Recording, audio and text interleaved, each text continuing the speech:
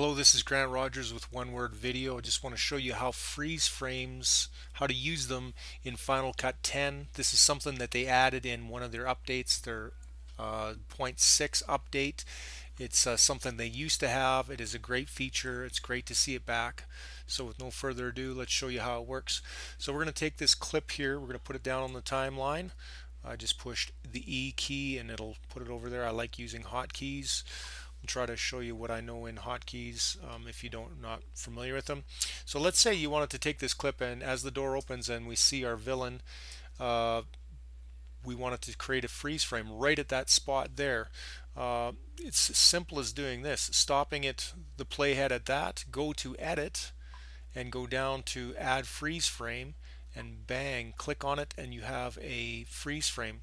Now the duration of this is set to 4 seconds, which is set in the preferences, which you can change, but if you want you can just drag it to whatever you want. I'll show you another cool little feature that I use quite a bit, is if I select this whole clip and I push Control D for duration, if you remember that D for duration, it shows me how long right here that clip is. That clip is 3 seconds and 4 frames.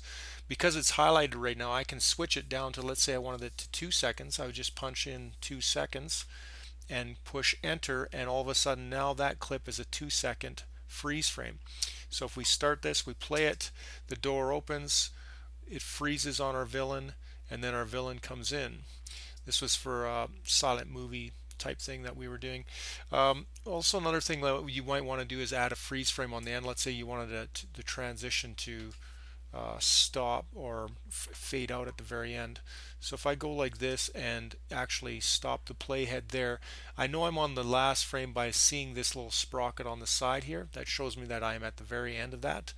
Then I can go edit and add freeze frame. Bang, I have it there.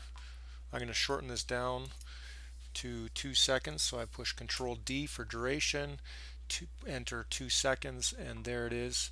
I can actually add a fade out by pushing Command T on the end of it, and it will add a transition, and there it is right there. I'm going to just try to lengthen that a tiny bit, and so that when it ends, if we go back and watch this clip,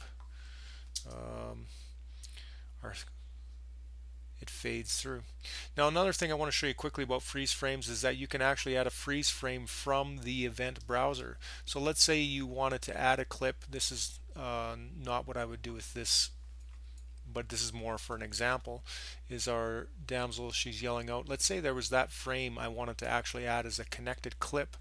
What I can do is stop in the event browser as I was viewing that, stop on that frame right there.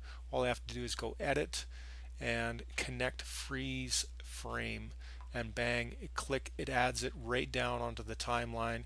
You can take this clip, you can move it around, you can shorten it, you can add effects to it. If I wanted to colorize it, I can double click the colorize from the effects folder and cause that single frame to be colorized. Not that I would do that, but just to show you that it is something that you can do with it. So that's basically how freeze frames. You can create and do whatever you want with your own thing. I'm Grant Rogers with One Word Video Production, and that is how you use freeze frames. Good to see him back.